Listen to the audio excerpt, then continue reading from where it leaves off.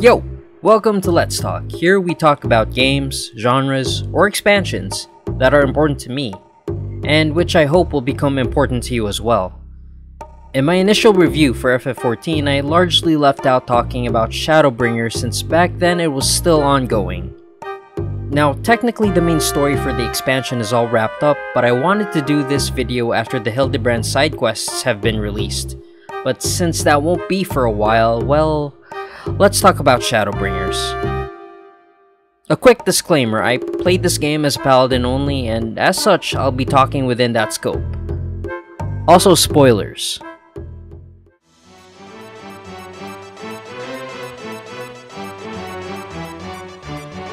With all of that being said, I do have mixed feelings with the Paladin rework at the start of the expansion.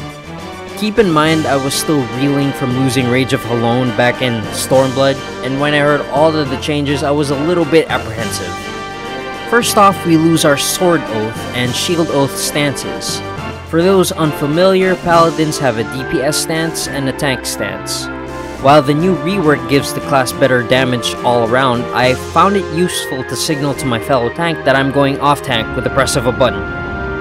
We also lost Flash, which was a blinding AoE that honestly helped in damage mitigation against mobs. Flash was missed, but I didn't have as big as a learning curve relying on the AoE combos instead. But yes, you heard me right. The class got better damage. We got a new Holy Circle AoE skill. In losing the Sword Oath stance, it's now a Sword Oath buff that Paladins get after the regular Royal Authority combo. This unlocks 3 stacks of a new weapon skill, Atonement, which helps in regaining MP. MP which you will need for a new magic skill, Confiteor, which is a high damage AoE attack you can use after a quest scan. And finally, we actually get a gap closer with Intervene. And holy shit, guys, up until this expansion, a Paladin's gap closer is sprint or eating that vulnerability.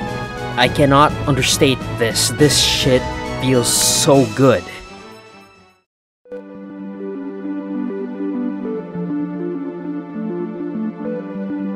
The world of Shadowbringers itself is beautiful. This world of the first is constantly bathed in light, but also brings a vibrant palette of purples and blues, and it just works.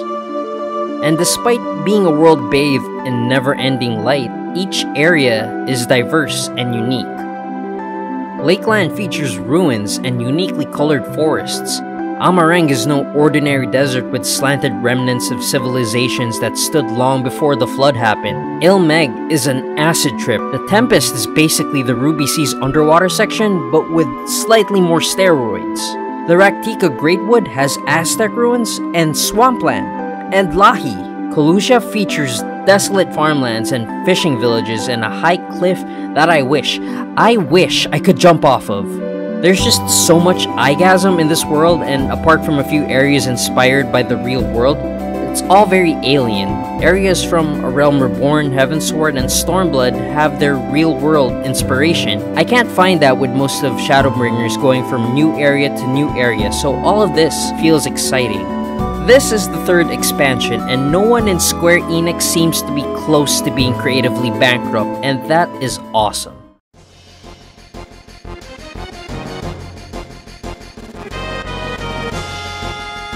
Shadowbringers has the distinction of a heavy, collaborative effort poured over a considerable section of the game with Yoko Taro and Nier.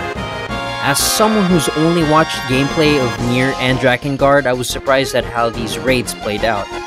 Each encounter has mechanics that play more like a Yoko Taro game than FF14, and I commend them for that. Raids have mostly been a strong suit for the game, and this collaboration certainly exceeds those standards, but... And I would like to repeat, I've never played nor experienced Nier, but how its story ended felt so flat. But it also felt so deliberate, to the point where I was looking for some kind of new Raid Plus option, and to do it again, and maybe get an ending delta or some shit. Again, I've never played Nier, but I know the memes. Maybe actual fans of Yoko Taro's work can enlighten me on this, but it just felt pretentious, and I hope I'm alone in this. I won't spoil it, because I just want more people to experience it for themselves, and maybe have a better take than mine.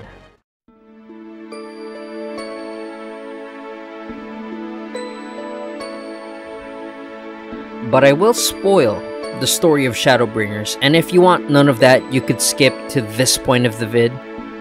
At the end of Stormblood, essentially the souls of your friends in the Scions were forcibly summoned into another world, or crystal in this case. After a bit of legwork, your Warrior of Light manages to travel to this new world, the First, and there you find your friends changed. Also unable to travel back with you because it's their souls that were taken there, and not their whole bodies. All of this was arranged by the Crystal Exarch, who informs you that another calamity is about to happen to this crystal, and if left unchecked, could also destroy the source. I've mentioned before that the base game and the expansions work on one or two encompassing themes, and I think central to the story of Shadowbringers is the theme of loss.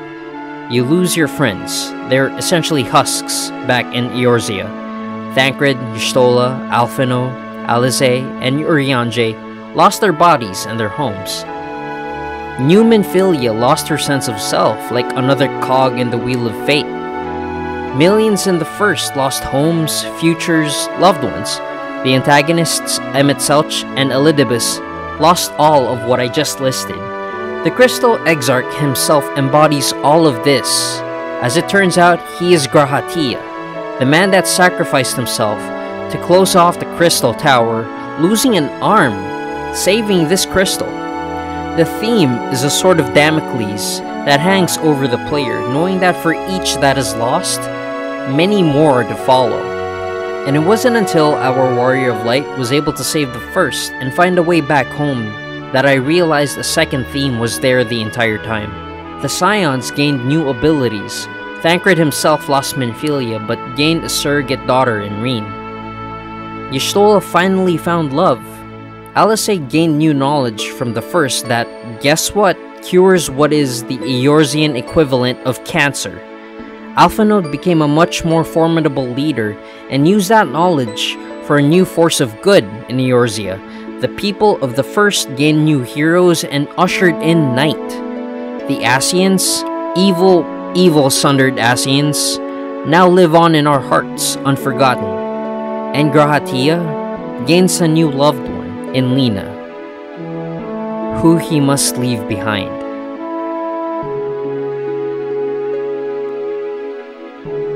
I thought of labeling Shadowbringers as another good, decent expansion, but after writing 80% of this script, I felt that it was more of a journey not just for the player, but for the player's loved ones.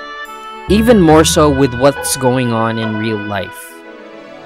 Forget what I said about the paladin changes, world design, or even the new raids. I want you to think about the people in your life and gain a new sense of appreciation for their presence, not because they may not be here in the next moment, but for the fact that they will grow with you and you with them. But if you have none of these people in your life, know that the journey is long, and you will find loved ones eventually. And always remember that you are also loved. I hope you enjoyed Shadowbringers as much as I did. Stay safe. Thanks for watching.